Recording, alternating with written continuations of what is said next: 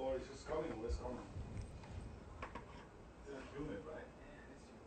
It's not, I mean, hot, but humid. Very much humidity. We're going to begin our Do you want to put lecture now. Yeah, please. That'd be great.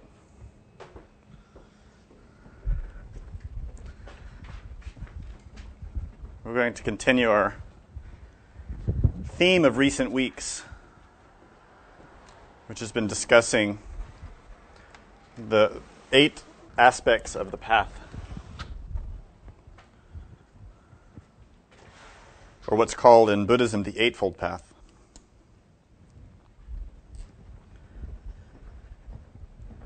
In the teachings of Buddhism, we know that there are 4 noble truths. There are 4 essential laws which govern the nature of the path, the nature of the work that we have to perform. The first one of those is that life is suffering. And we can see that quite easily when we examine the life of any person. But of course, that'll become most real, most concrete when we examine our own lives. And in previous lectures, we've discussed the nature of suffering and the types of suffering. And with practical work on oneself, with the activation of the keys and clues that are given in this tradition, it becomes a matter of personal knowledge and personal experience to see that suffering is indeed all-pervasive, not only in our own lives, but in the lives of everyone around us. And the perception of that truth is very difficult to digest. The perception of that truth is one thing, and the digestion of it is another. To really comprehend the nature of suffering and to comprehend the scope of suffering requires a great deal of honesty. And it requires a great deal of courage. The mind that we have, the ego that we have, prefers not to see that. Because the ego, our own sense of self, has certain goals and certain ways of doing things that are very much contradicted by the fact of suffering.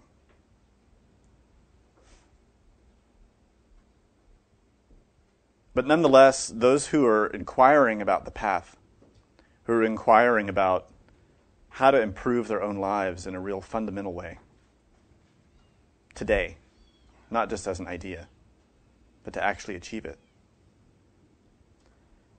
Those people come to find that there are practical steps. There is actually a way to overcome suffering. And that, of course, is the 4th noble truth, which is that there is a way to overcome suffering. The Buddha, when he taught those 4 truths, expressed that 4th truth as having 8 aspects. And we've heard those repeated many times. They include right view and right conduct, right speech, right action, right effort. And it's important to understand that those 8 aspects, when we use the term right, it's not in the sense of good and bad or good and evil. It's in the sense of the original word, which really means completion or togetherness or perfection, a kind of tightness or coherence, something that is complete and pure and whole. So right view is a view or a way of seeing which is complete, which encompasses everything. It doesn't mean that one sees with an exclusive eye, an eye that focuses only on certain details or on certain angles. This is not right view. Right view could be also interpreted as complete view or coherent view. It's something that has the sense of something that's been perfected, something that is ideal, something that, when it's complete, cannot be improved upon. So that form of view, or that form of rightness, is really inherent in all of the 8 steps of the path. To have complete view, to have complete action, to have complete effort. And when we study a little further in the teachings of the Buddha, we see that he taught practical steps in order to achieve those 8 aspects of the path. He says in one sutra, "From skillful understanding proceeds purity of thought." And understanding in this sense, we always relate to the Kabbalah. And we relate that to that logos, binah, which is related to understanding or intelligence. And of course, binah is the Holy Spirit, which is related with fire. So real understanding, real knowledge, is a product of fire. It's a product of work. That fire is what manifests purity of thought. That fire of the Holy Spirit, the fire of the third logos, is also called Kundalini. And that Kundalini, when it's arising, when it's awakening, is what fecundates purity of thought. And without that fire, purity of thought is next to impossible. From skillful thought, says the Buddha, proceeds purity of speech. Of course, we know that speech, as we discussed in another lecture, is a manifestation of what we already have inside. What we speak reflects what we think and what we feel. And if we say something that we do not believe, we are a liar. Moreover, if we say something that is not true, even if we believe it, we are a liar. So to have pure speech or complete speech or right speech requires skillful thought for right thinking, which of course is dependent upon that fire. In like manner, from speech proceeds purity of action. And from pure action proceeds purity of livelihood. Action is a very important key element in these studies. And the action that one can undertake, of course, is not limited to physical action. A thought is an action. A feeling is an action. So, from the Buddha we see that there is an intimate relationship between understanding, thought, speech, and action. And right action, or complete action, is always modified and managed by the law of karma. That law, of course, states that for every action, there is a consequence. So we know very well when we study Gnosis that to know and to enact pure action requires effort. It requires knowledge. It requires understanding. It requires great mindfulness. And truthfully, the basis of all of the steps of the Eightfold Path is mindfulness itself. And mindfulness, we know, is simply the awareness of what we're doing. To be aware of ourselves from moment to moment and to be conscious of what we do. You cannot have right speech without mindfulness. And you cannot have right thought without mindfulness. You cannot have right view. So it's fundamental and vital to learn and understand, practically speaking, daily and moment to moment, what is mindfulness? What does it mean to be aware? What does it mean to be cognizant, to be conscious?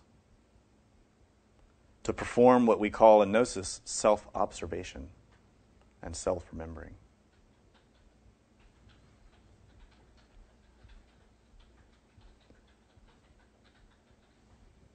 A great question that many of us have,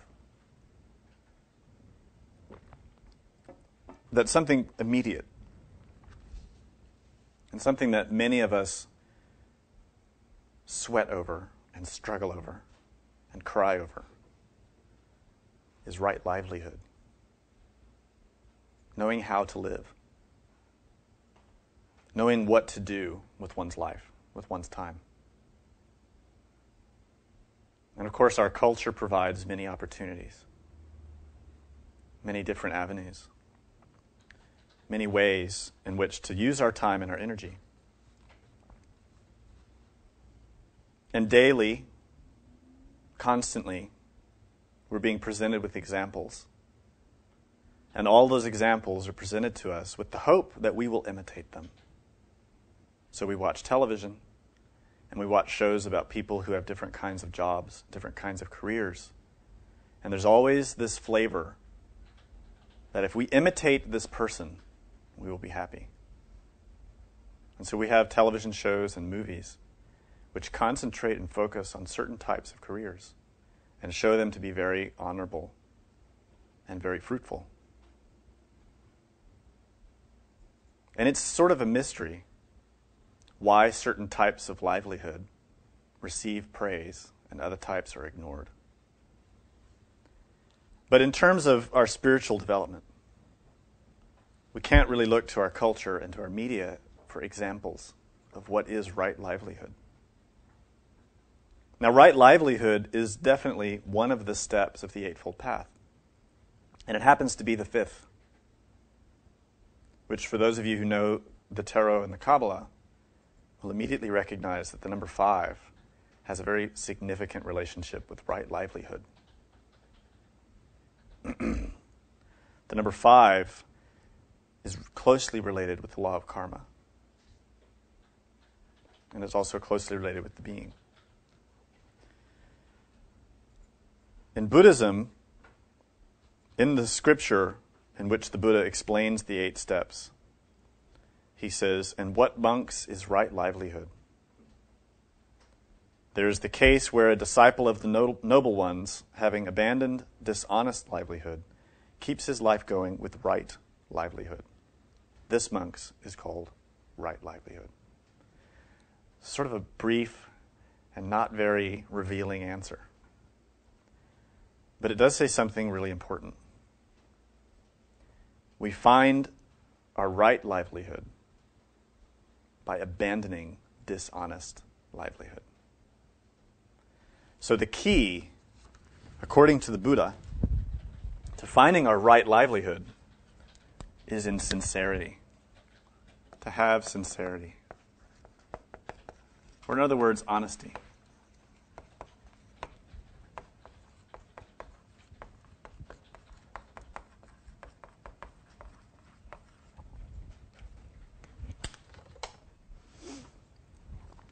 And if you examine and study any of the great teachers of Buddhism from any tradition, they all pretty much agree about what livelihood is not. And they will tell you that dealing in weapons, dealing in slavery, in prostitution, in poisons, intoxicants, all of these are wrong livelihood. And in essence, they all say anything that is dishonest or harmful to others. So, obviously, this creates a great contradiction in comparison with our modern culture. A large percentage of the jobs that we admire, jobs that we aspire towards, the types of careers that we think about, require deceit. They require hypocrisy and treachery, trickery. And I'm sure that any one of us could come up with examples that would illustrate that. To find one's own true vocation requires that we abandon dishonest livelihood. And that really begins with the mindfulness of who we are and what we're doing. The term vocation comes from the Latin word vocare, which means to call. And so we use the word vocation as a calling, something that we feel called to. And actually, if you look it up in the dictionary, you find definitions something like a strong feeling of being destined or called to undertake a particular type of work. And it's often related to something religious or spiritual. And of course, in Gnosis, we fully embrace that. The Master Samael Aun Weor stated very clearly that every person has a purpose to serve in life. Meaning that every person has a vocation, a calling. You could use the word destiny if you want. But this vocation is more or less a mission, or a place, a seat, a role to fill. But unfortunately, because of the ego that we each have, because of our desire, because of our fear, we tend to not find that vocation. And instead, we listen to our fear or to our pride. And we try to find some position or place in life that will satisfy that fear or that pride. So rather than discovering our own calling, we seek to find security. Could be financial security, could be social. Could be security with our family. Could be security in our community. Many of us look for work not from a sense of what is right and what is natural to our own being, but we look instead based on envy because we want what someone else has. And of course, all of these approaches are wrong. But sadly, most people work and toil and slave, driven by envy, by fear, and by pride.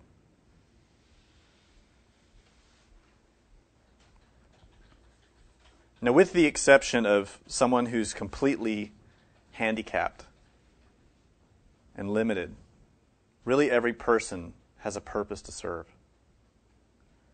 The difficult thing is finding that purpose. Really, the most important thing in life is to know oneself. And if one is approaching that knowledge and acquiring that knowledge, then one's place in life goes hand in hand. Inasmuch as we know ourselves, we know our place. We know our work. We know our vocation. There's no quick fix to finding your vocation. There's no career book. There's no college course. There's no job aptitude test that you can take that will definitively give you your vocation. I'm sorry, I wish it were otherwise. I wish I could tell you to go and find this one test or talk to this one person and they will tell you what your role in life is to be. It isn't that simple. Yet, finding that is of paramount importance. Unfortunately, it's very difficult to find someone who has discovered their vocation. And it's simply because it's difficult to find someone who really knows themselves. When someone is fully convinced of the role they have to play in life, they become a different kind of person. They become an apostle, a champion, a hero.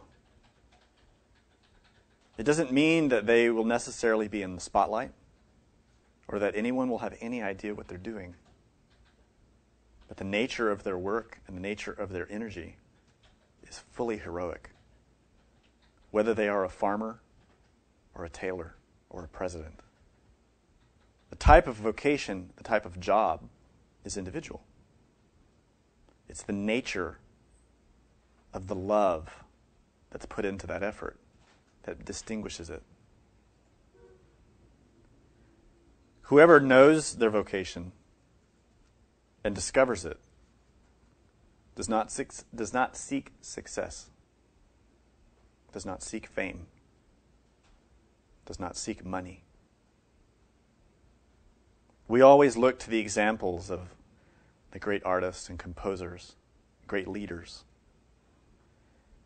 who, mysterious to us, were able to sacrifice absolutely everything for the love of their work. And we rightly admire that. And we can look to examples in history. We can look to Simón Bolívar. We can look to the Buddha. We can look to Jesus. We can look to Beethoven, to Mozart. To these persons who knew their role, who found, through some opportune moment, the place that they needed to act. And this type of person is fully satisfied by the joy of the work itself. There's no concern for money. There's no concern for titles. There's no concern for recognition. There's simply the love of the work. A friend of mine once told me it's like a bee who makes honey. That's just what the bee does. The bee does that because that's what the bee does. And really, that's what one's vocation is. It is just what we do because that is what we do. There's no reasoning. There's no justifying. It is what we do. It is in our heart to do it. And with that is the willingness to do it at any cost.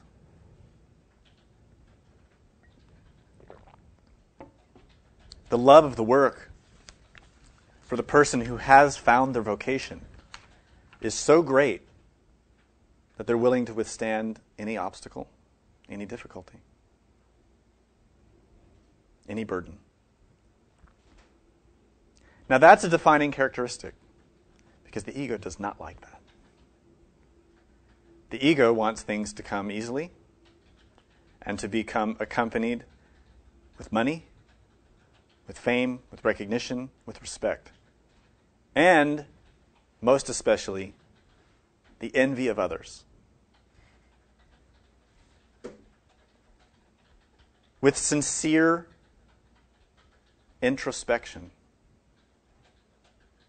we can examine our own interests in life and discover that many of our interests, we have them because we want to be good at that so that others will envy us.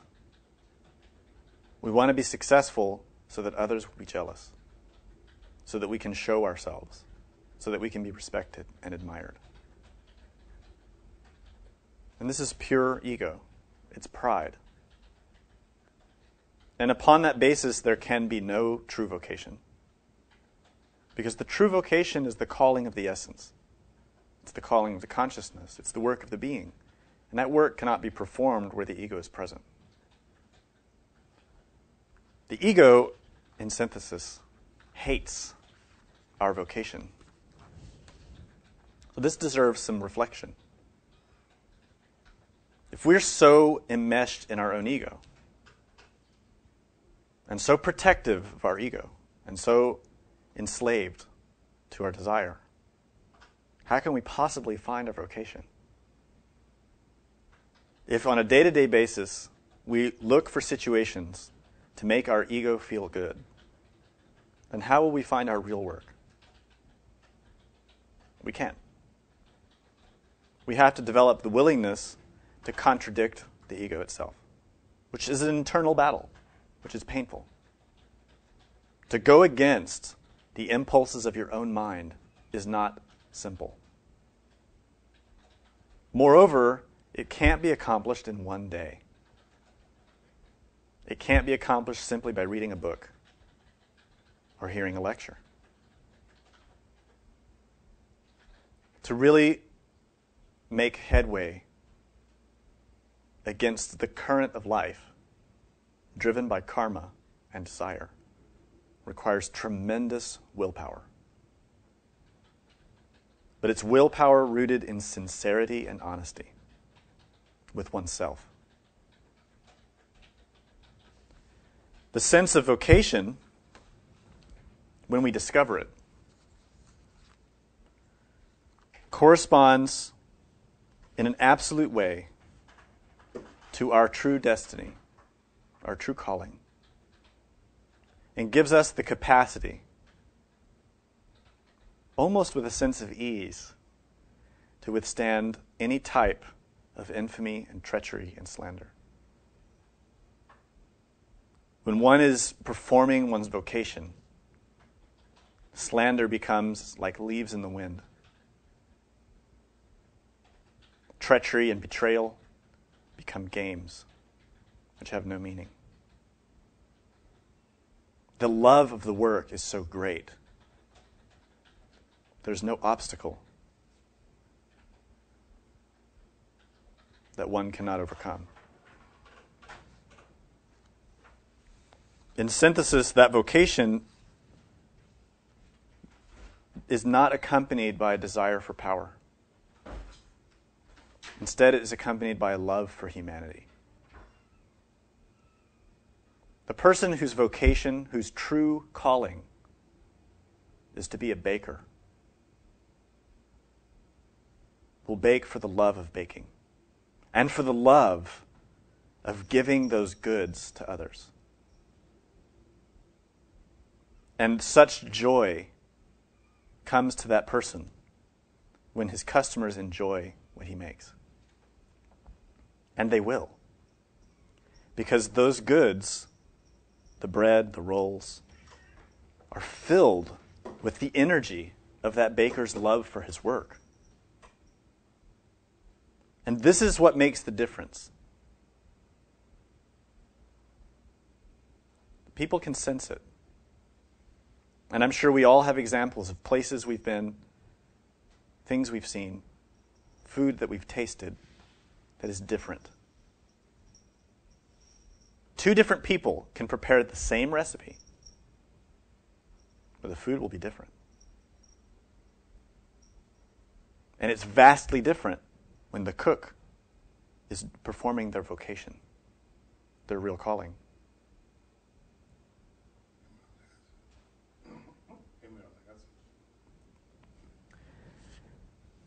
And this is true of any type of career, any type of job. There's no one vocation that's better than another, because each person has their own. There is no career that is superior to another career, as much as our culture would hate to hear that. Because, of course, nowadays, there are certain types of jobs that we admire and certain types that we spit on. And that's wrong. If one's vocation is to collect trash, that is a beautiful service to humanity. And if one's vocation is to clean toilets, likewise, an irreplaceable job, a vital and important job. Being president is no better. Being a CEO is no better. Being a famous artist is no better, particularly if it's not really your vocation. There are people who we admire because we think they do a great job. But do we know it's their vocation? You can begin to see it when you measure what they do by how it benefits humanity. And upon that measure, I think we'll find very few people who are in their vocation. There are some we can find who are clear examples, good examples. Gandhi, Now, the example of Gandhi is very clear. As a young man, he was living in South Africa, studying law. And he was presented with a situation one day where some of his countrymen were being discriminated against and abused. And sensing the injustice of that, he leapt into it at great cost to himself and defended his fellow men and performed a great service for them without really any regard for his own well-being. And if you read his story, you'll see what I mean. And in that instant, he discovered his vocation. And from that time on, for the rest of his life, he worked tirelessly for the well-being of his fellow men. Now, the beauty of what he did is not as much in his service to his fellow Indians, but also in his service to those who were perceived as his enemies. Because he adopted an approach which was also serving those who were abusing his fellow men.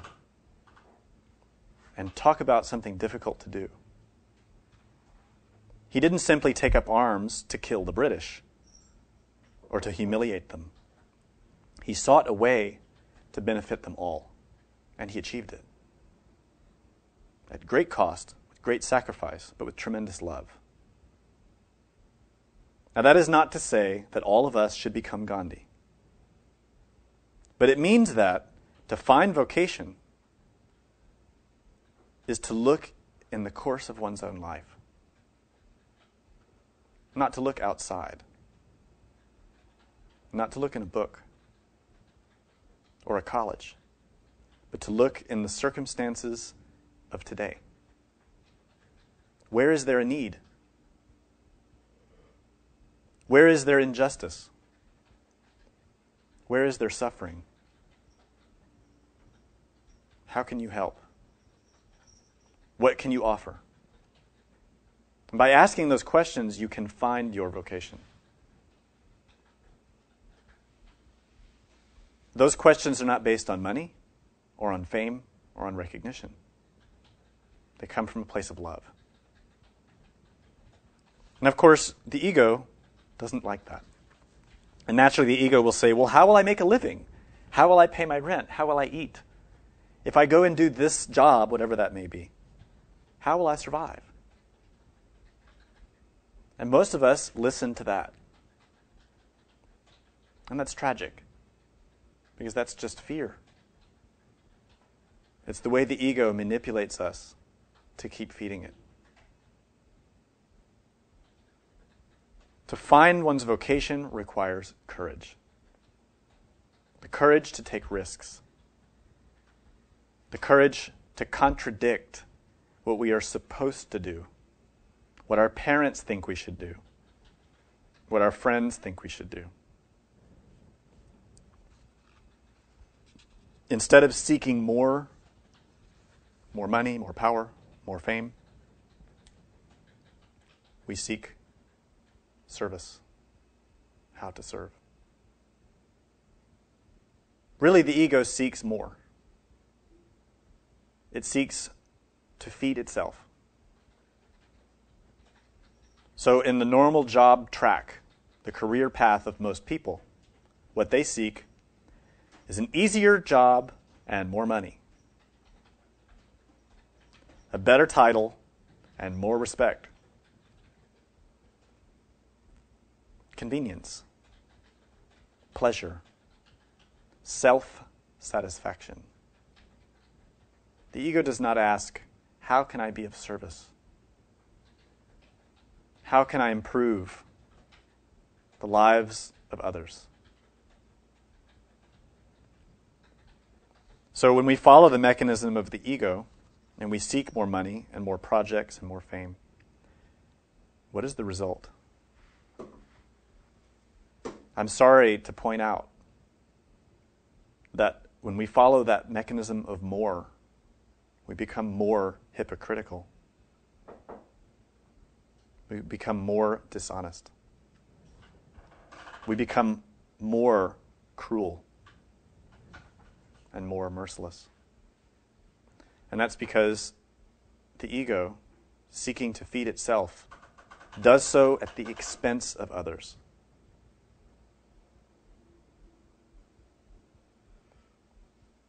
If you examine our modern economics and the ideas and dreams that suffuse our culture, we have this idea that there is a way to get rich quickly and without much effort. And we believe that we deserve it. What we fail to realize is that as much as we gather, we take away from someone else.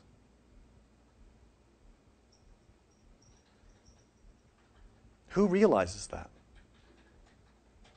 Does the man who's accumulated $1 billion realize that he has taken that money from someone else? Does the salesman who fights and lies and deceives to get more money realize he's taking it off the table of a family?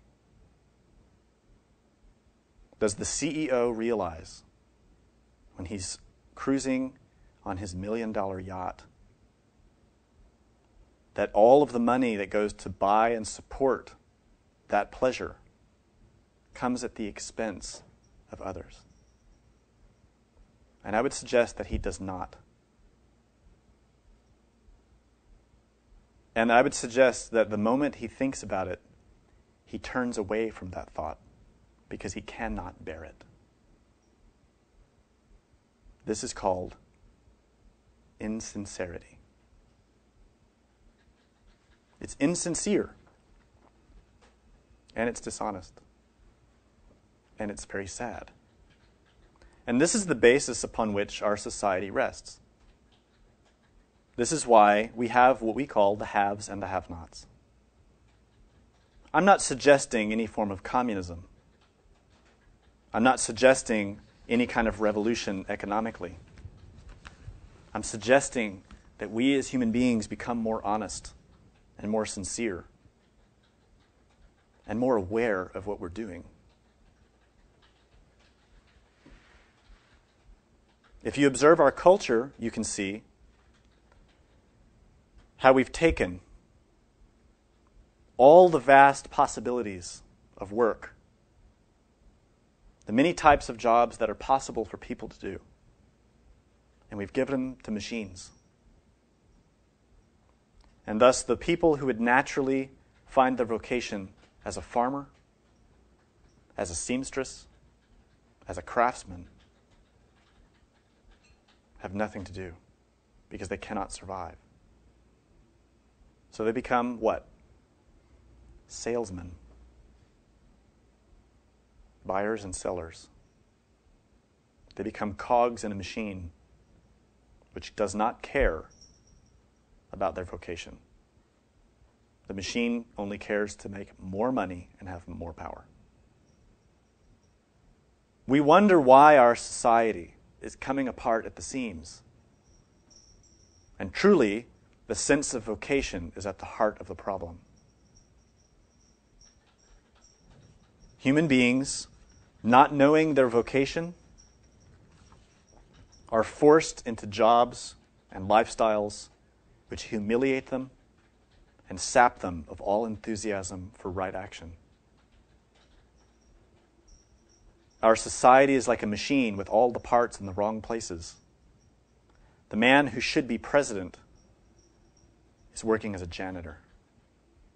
And the man who is president should be a janitor. Everybody's in the wrong place because they don't know their true vocation. We're all flopping about like fish on the shore, unable to breathe, unable to act, unable to move, and terrified. The chaotic state of our humanity is truly horrifying. And no one is happy because they do not have their true vocation.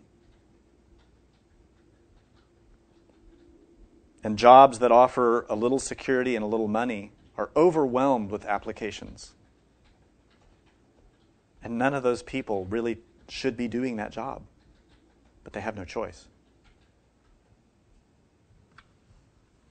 People are in places that do not correspond to them, and the result is that our society is a failure. People are unhappy. The happiness that we find in work is transient and brief. And usually it's only based in having a brief sense of security or moments of feeling powerful.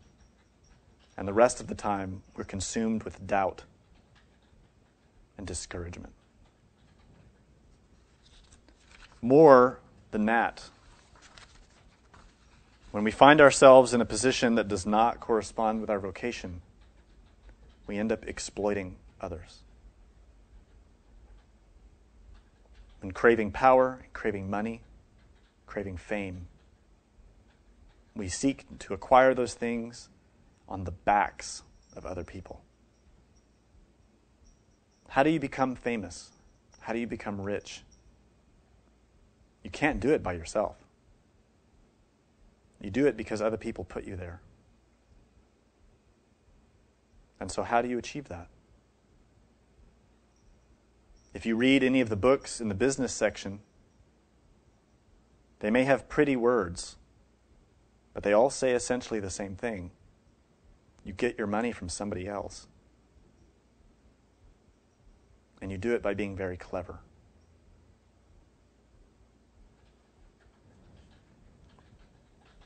The answer to this problem is to find one's vocation, to find what the Buddha called right livelihood. And of course, he said, to find that, you have to abandon dishonest livelihood. And that dishonesty is really with ourselves.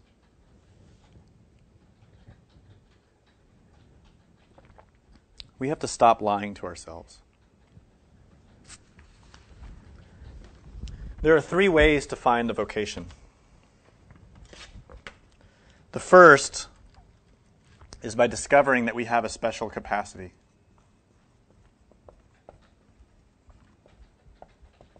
Some skill or ability which is natural. We may have more than one. We may have many skills. And the vocation will encompass them all. The mind cannot find that. The intellect cannot find it. But the heart can. The second is by recognizing an urgent need. In the case of Gandhi, we see that he found an urgent need and he answered it. And in that moment, he discovered his vocation. He found his work. And he was a great service to humanity for that. And third is through guidance. This is very rare. Guidance can come in many forms. Some people have been very lucky to have the guidance of a loving parent. So we can look to the case of Mozart. Now, his father may be criticized, but nonetheless, his father recognized in his son tremendous talent. And his father loved him and sacrificed so his son could blossom.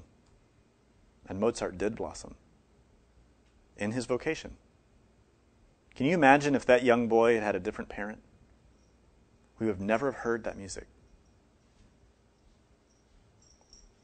What a tragedy that would be. And on the other side of that coin, how many beautiful works have been left uncreated because the parents were unable to guide the child to their true vocation? Why does that happen? Primarily because the parent seeks to live through their child their own desire. The parent, dissatisfied with their own accomplishments, their own sense of being important or important in life or fulfilling their own needs, their own desires, seeks to impregnate their own child with that desire.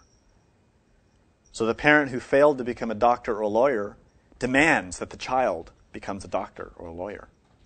And the child may have no interest, may have no skill, no aptitude for that at all. And yet, because of pressure, because of fear, because of pride, and because of imitation, the child goes on to be a very unhappy doctor or lawyer. This type of guidance is very rare.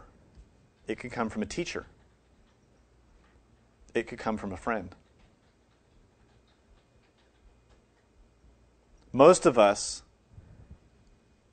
need to look at the first and second sources for inspiration, to look at our own natural capacities, our own natural skill, and to combine that with an urgent need. And in that way, discovering one's vocation becomes a matter of patience.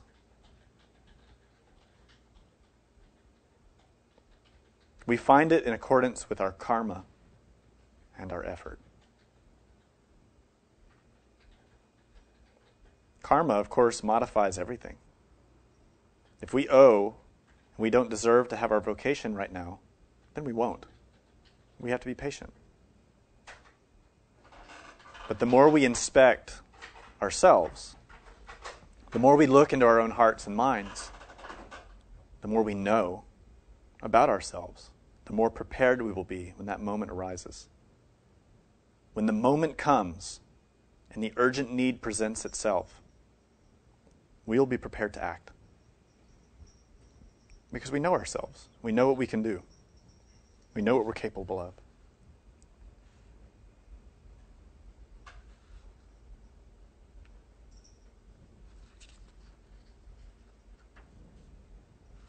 In the very beautiful book called The Way of the Bodhisattva, or The Way of Life of the Bodhisattva, by Shantideva, he writes that the forces that secure the good of beings are aspiration, firmness, joy, and moderation.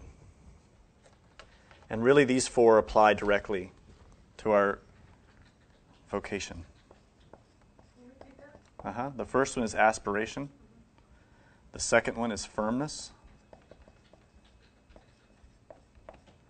The third is joy.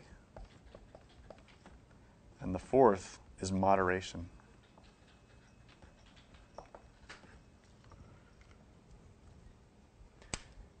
Aspiration is that craving or impulse of the essence, the longing of the soul to know itself.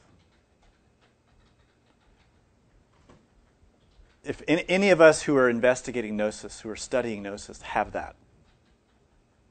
Because without that aspiration, we wouldn't be here. So students of Gnosis have aspiration. They have the calling, the longing of the soul to know itself. But that knowing, that aspiration, is a longing for action, a longing for expression. And that is the essence itself. The essence is an energy. The consciousness is a conduit through which the being will express his own idiosyncrasy. And what that means is that each of us has a vocation which corresponds directly to the idiosyncrasy of our own being.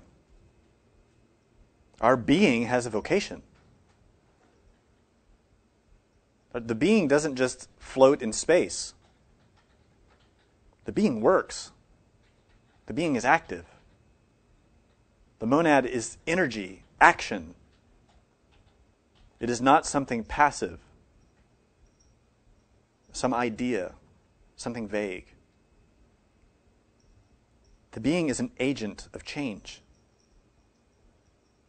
And so the being that we have is related to a ray. And we know there are 7 primary rays. And each ray has its own tendency or its own qualities. So the ray of Saturn, the ray of death, stimulates and feeds certain types of vocations. For example, to work in a funeral home. Now, we in our culture tend to not deal with that and to think people who work in funeral homes are creepy. They're not. They're people. And the being who is related to the ray of Saturn may have that skill to work with the forces of death, which are important. As important as birth. Equal on either side of that scale. And so the vocation, the true calling, which works with the ray of death, should be admired and seen as equal with all other vocations. Likewise, related to the fourth and fifth rays, we have military and courts. We have different types of careers that, as a spiritual person, we might condemn. But there is a ray related to politics. There is a ray related to the courts. There's a ray related to the military. And so vocations in those fields can be your true calling, can be the place where you can serve humanity. And there's no shame in that. In fact, there is dignity. And this is one of the most important gifts that a vocation bestows upon a person. Dignity. This is not pride. Pride is a lie. A doctor can be very proud. That does not mean it's his vocation. A doctor, in his vocation, may be very humble, but be dignified, because he's performing his true work. He's acting from the impulses of his own conscience and doing what must be done. That is dignity, and that is beautiful. So the aspiration for vocation, the aspiration for service, is a quality of the consciousness. Likewise, firmness. To be firm is to be resolute, to be defined. It doesn't mean that one should be stiff. One can be firm and flexible. If you look at a Chinese sword, they use a type of sword in certain forms of martial arts in China. The sword will bend, which is a very unusual thing to see. But that flexibility is a form of firmness, which is deadly in that case. And likewise, in the sense of our own consciousness, we must be firm but flexible, adaptable but unwavering. Really, water has the same quality. What force can resist the flow of a river? A stone which is very hard and very firm, placed in front of the river, will be dissolved. At first, the river will go around it. It will be flexible. But its persistence will wear the stone away. That is firmness. And we need that same quality in our daily work. That work on ourselves, which will reveal our vocation. And saying that, it's worth pointing out. Your vocation may not be your job. Think about that. You may get a job in order to finance your vocation. Right? Don't expect that your vocation will give you a paycheck. It may not. You may have to get some kind of a job to finance your real work. There's nothing wrong with that.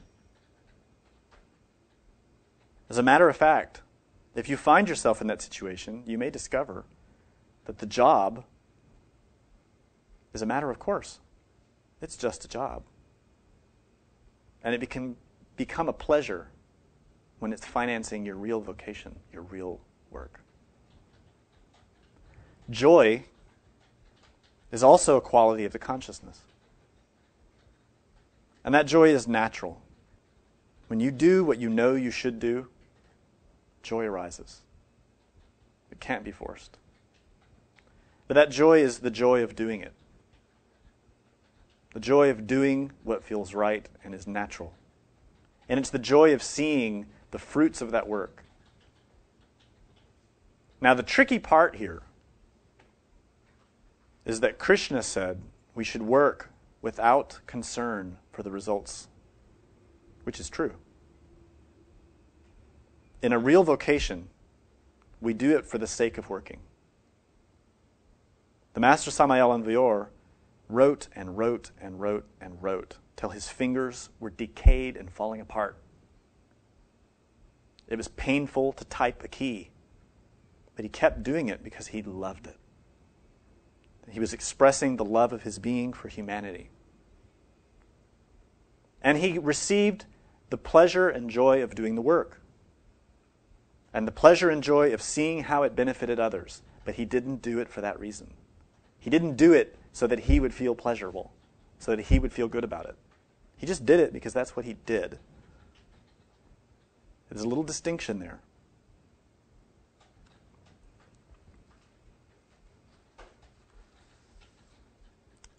Ralph Waldo Emerson, who was a great writer and poet, said that each man has his own vocation. His talent is his call. There is one direction in which all of space is open to him. And this is true. The one who's realizing vocation is irreplaceable and is in a position to express that to the infinite degree and cannot be competed with. There's no competition in vocation because there's no one else that can do what you can do. It is your vocation, your unique place, which bears the mark and stamp of your own being. There's no one to compete for that spot except yourself. There's no one to step over. There's no one to conquer except yourself. And as such, there is an infinite range of expression which is before that person, before you. It is your own unique way. And that is inspiring. To know that that track is there. And knowing that and experiencing that produces joy. The fourth quality is moderation. Moderation is also a quality of the consciousness. Even in one's vocation, one needs to rest. Even in one's vocation, one needs to know how to perform it. One needs to be very smart, very intelligent, very careful. Just to have a vocation does not give you license to do anything. The true definition of your vocation is to fulfill destiny and calling, which is a series of steps, a series of action that has to be performed in the right way. That means that we have to moderate our enthusiasm and enact it with patience and intelligence.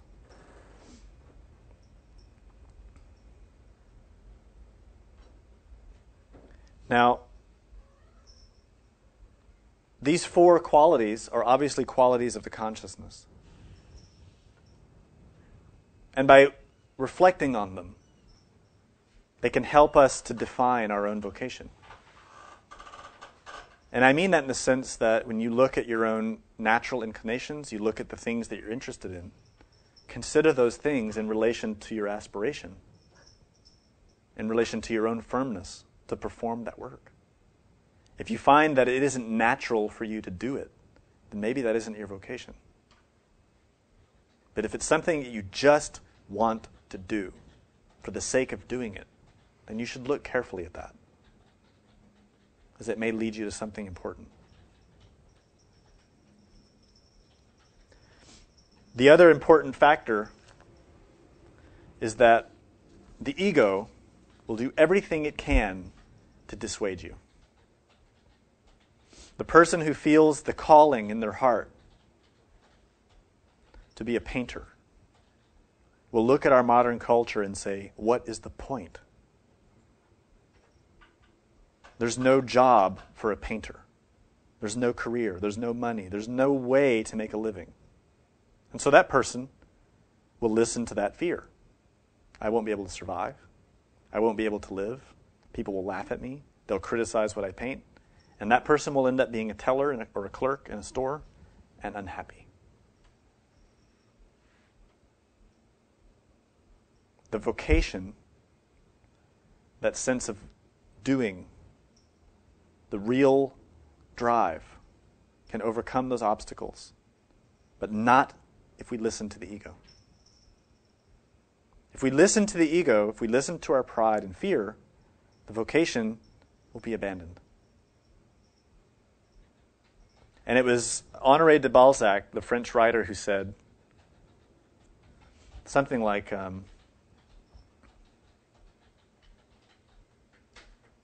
the vocation that we abandon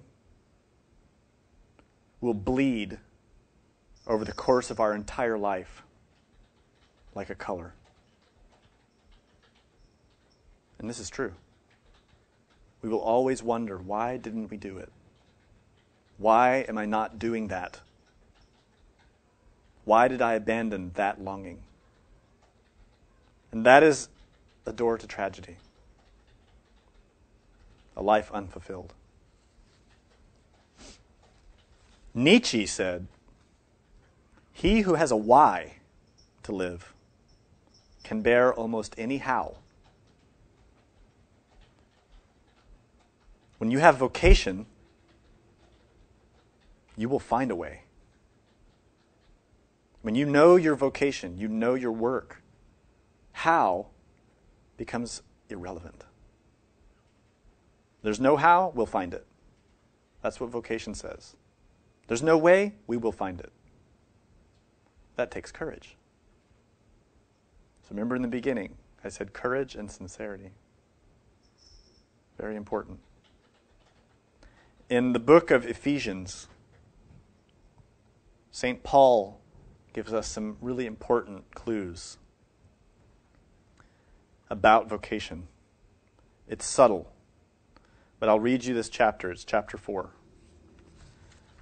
Paul writes, therefore, I, the prisoner of the Lord, beseech you that ye walk worthy of the vocation wherewith you are called, with all lowliness and meekness, with long suffering, forbearing one another in love, endeavoring to keep the unity of the Spirit in the bond of peace. There is one body and one Spirit, even as ye are called in one hope of your calling. One Lord, one faith, one baptism, one God and Father of all, who is above all, and through all, and in you all. But unto every one of us is given grace according to the measure of the gift of Christ. So thus far we see all of us have vocation. And we should live worthy of that vocation, knowing that that is a gift that we're given. Furthermore, he writes, wherefore he saith, when he ascended up on high, he led captivity captive and gave gifts unto men. And he gave some apostles, and some prophets, and some evangelists, and some pastors and teachers, for the perfecting of the saints, for the work of the ministry, for the edifying of the body of Christ. Now he's saying here, of course, that we are given guidance. And the guidance comes in levels. Some are apostles, some are teachers. But all of the teachings are given for the perfecting of the Sangha, the community, the body. And he continues, till we all come in the unity of the faith and of the knowledge of the Son of God unto a perfect man, unto the measure of the stature of the fullness of Christ, that we henceforth be no more children tossed to and fro, and carried about with every wind of doctrine by the sleight of men and cunning craftiness, wherein they lie in wait to deceive. But speaking the truth in love, may grow up into him in all things, which is the head, even Christ, from whom the whole body, fitly joined together, and compacted by that which every joint supplieth, according to the effectual working in the measure of every part, maketh increase of the body unto the edifying of itself in love. So it's clear that by us receiving the teachings, learning Gnosis, learning about ourselves, overcoming our limitations, we discover our vocation. We discover our real work. And we in turn become a more conducive part of the body of the Sangha. The parts of the body begin to fit together better, which makes for a stronger humanity and a stronger church. And by church, I mean universal. This entire humanity. He continues, this I say, therefore, and testify in the Lord, that ye henceforth walk not as other Gentiles walk, in the vanity of their mind, having the understanding darkened, being alienated from the life of God through the ignorance that is in them, because of the blindness of their heart, who, being past feeling, have given themselves over unto lasciviousness, to work all uncleanness with greediness. And this is what we all do. With dark understanding and alienated from our own being, we work in blindness of the heart. We ignore our true feelings, and we give ourselves into unclean work with greed. He continues, but ye have not so learned Christ. If so be that ye have heard him and have been taught by him as the truth is in Jesus, that ye put off concerning the former conversation the old man which is corrupt according to the deceitful lusts, and be renewed in the spirit of your mind, and that ye put on the new man, which, after God, is created in righteousness and true holiness. Wherefore, putting away lying, speak every man truth with his neighbor, for we are members one of another. Be ye angry not, and sin not. Let not the sun go down upon your wrath, neither give place to the devil. Let him that stole steal no more, but rather let him labor, working with his hands the thing which is good, that he may have to give to him that needeth. Let no corrupt communication proceed out of your mouth, but that which is good to the use of edifying, that it may minister grace unto the hearers. And grieve not the Holy Spirit of God, whereby ye are sealed unto the day of redemption. Let all bitterness and wrath and anger and clamor and evil speaking be put away from you, with all malice. And be ye kind one to another, tender-hearted, forgiving one another, even as God, for Christ's sake, hath forgiven you. This is a very powerful indication and statement about vocation and the way to arrive at knowing that and acting upon it. The basis of discovering that vocation and performing the work that Paul indicates is mindfulness. We have to be mindful constantly without rest. Even when resting, we should be mindful. But most of all, in action. Any kind of action. Brushing our teeth, taking a walk, preparing food, helping the hungry. We need to be very mindful of what we're doing and question our action. Stop and cease all action which is harmful to others, and seek to increase all action which is beneficial to others. Shantideva writes that at all times and in any situation, mindfulness will be my constant habit. This will be the cause whereby I am to meet with teachers and fulfill the proper tasks. So the discovery of vocation is based upon compassionate action with mindfulness. If we begin today to mindfully observe each action we perform and to measure that action, is this truly beneficial? Is what I'm doing harmful or helpful? And the more we can measure that, the closer we become to that moment when vocation is revealed. Those who master this way of living are called bodhisattvas. The bodhisattva has renounced self-interest and has dedicated himself to the benefit of humanity. That is not arrived at in a day. And it is not arrived at merely by intending good things, by having good intentions. It is arrived at by performing right action, by knowing and defining in oneself what that is. This type of person makes every activity a service to humanity. As mundane as the activity may be, it can be of service if the attitude is proper, is right, is complete.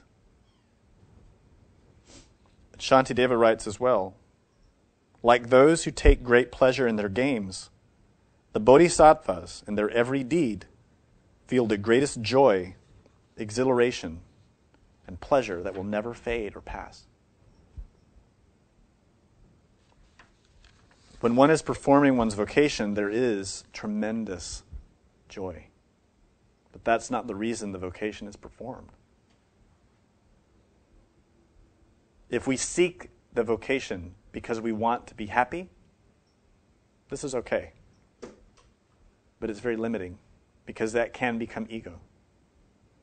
But when we transcend that and the vocation becomes an expression of how to help others, that is true vocation.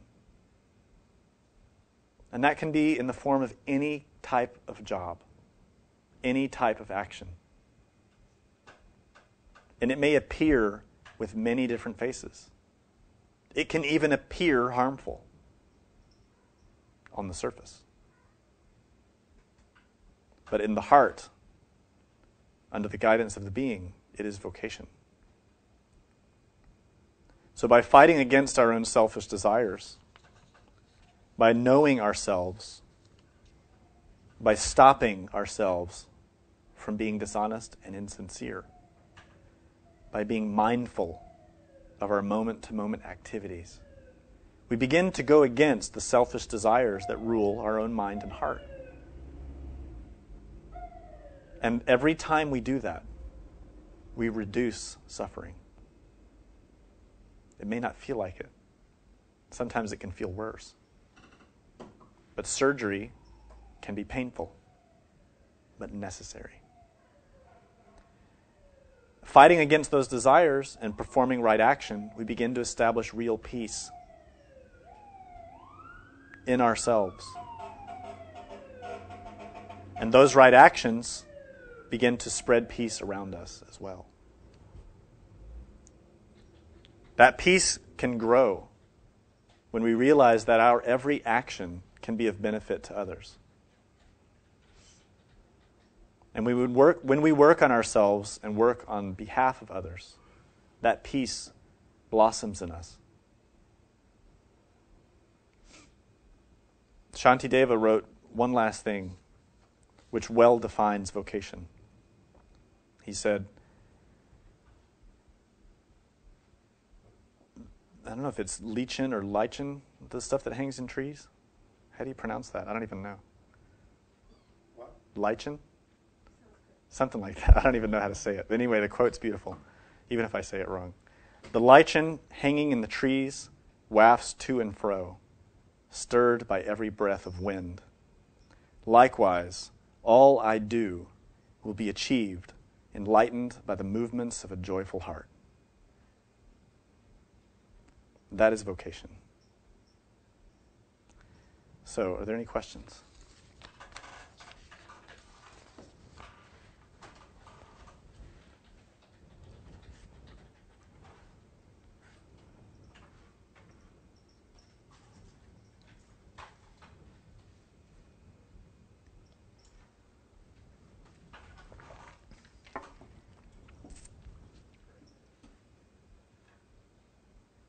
Okay. Very good. Starting to get used to that. Give people a chance.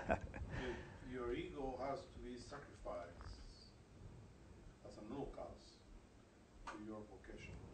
That's right. What was that? The ego, in order to find vocation, you have to sacrifice the ego. That means that the desire that we have for fame or power or pride or to be envied has to be sacrificed, which is painful. Because we built that pride. We built that envy. We built that craving. And the ego of thy neighbor as thyself. Yeah, well. It's not easy. The other thing that's often the case when one finds vocation is that the person who's living and fulfilling their own vocation is almost universally attacked, envied, criticized. That's very difficult. But the very longing to fulfill vocation will overcome that. But it can provide some challenges as well. How do you find what ray you're under? Raise your eyebrows. If you want to know your ray, raise your eyebrows and count the lines on your forehead. That will tell you. It's not a joke. How does that? Explain it real. Yeah, there are 7 fundamental rays. And the master Samael wrote in the book The 7 Words that if you raise your eyebrows, you can count the lines on your forehead, and you'll have between 1 and 7. And that's the correspondence to your ray. Okay, explain each number 1 is. It's in the books, and it's on the website. And each ray has its own qualities. But you can't define yourself just on those words. And the reason is this. Beethoven, as an example, was a great musician and a great composer, but he was not from the ray of art. So don't think that when you know your ray, that you will know your career or vocation. You won't. It's not that simple. It can help you, because it'll show you a general tendency. A quality of It's qualities. It's qualities. So, you can be from the ray of Mercury, the mind, related to science and medicine, but be an artist. And there are artists who belong to that ray. Likewise, there are people who belong to the ray of Venus, related to the arts, who are scientists and doctors. It's not as simple as it appears. There are great physicians from the ray of Mars, Right. which are great, what do you call, surgeons. Right. Great surgeons from the ray of Mars. But the ray of Mercury is related to medicine, not Mars.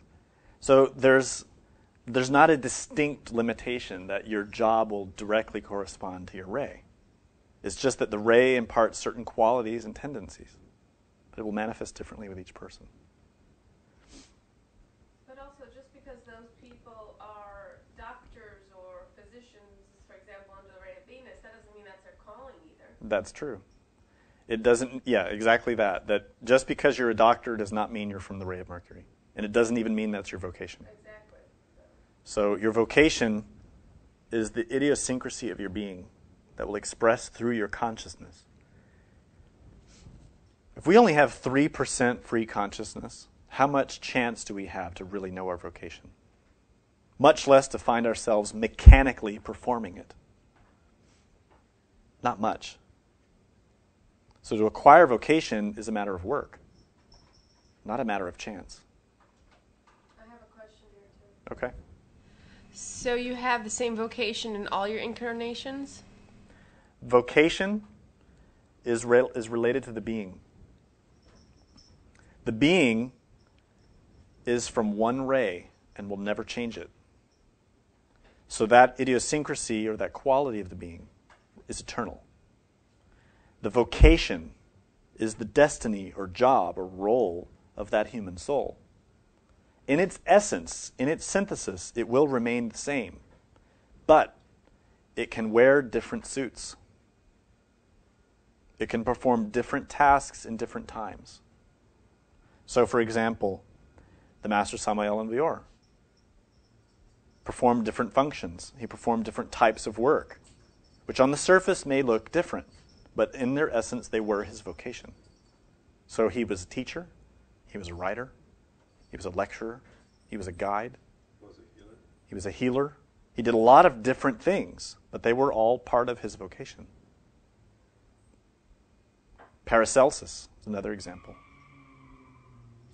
Other great initiates who performed many different types of work as scientists, philosophers, writers, farmers, and all related to their vocation, all as an expression of their own intimate quality.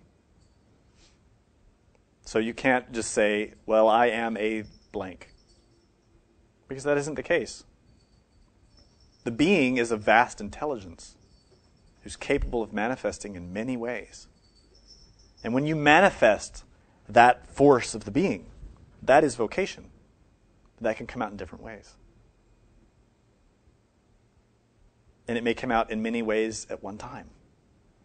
You may perform many different functions, and they can all be sprouted from vocation, your own calling. Vocation develops according to the circumstances. That's a very good point. That your vocation will manifest according to circumstances. So as circumstances change, your role will change. That was my question, actually. We're presented in life with opportunities, right? And certain opportunities develop certain abilities within us, which can bring us closer to realizing those strengths that pertain to our vocation. So certain jobs may come up that help us to develop that or to realize that, because we may not even realize we have certain abilities until that opportunity presents itself. Yeah, it's an excellent point. The comment is made that circumstances and situations will arise in life that help us learn our vocation and teach us things that we need to know. And in my own case, this is undoubtedly true. I've had many different types of jobs, all of which I suffered in. But with time, with experience, I've come to realize that every one of them taught me something that I now use and is very helpful to me. So in a way, none of that experience was wasted. And now as my circumstances change, and as my life situation is moving from one set of circumstances to another, I'm bringing some of those skills to bear to help me and the work I need to perform. And I'm also learning new things, which I will need now and tomorrow. So the real lesson in that for me is learning to be adaptable and to take advantage of all situations, to take advantage of circumstances.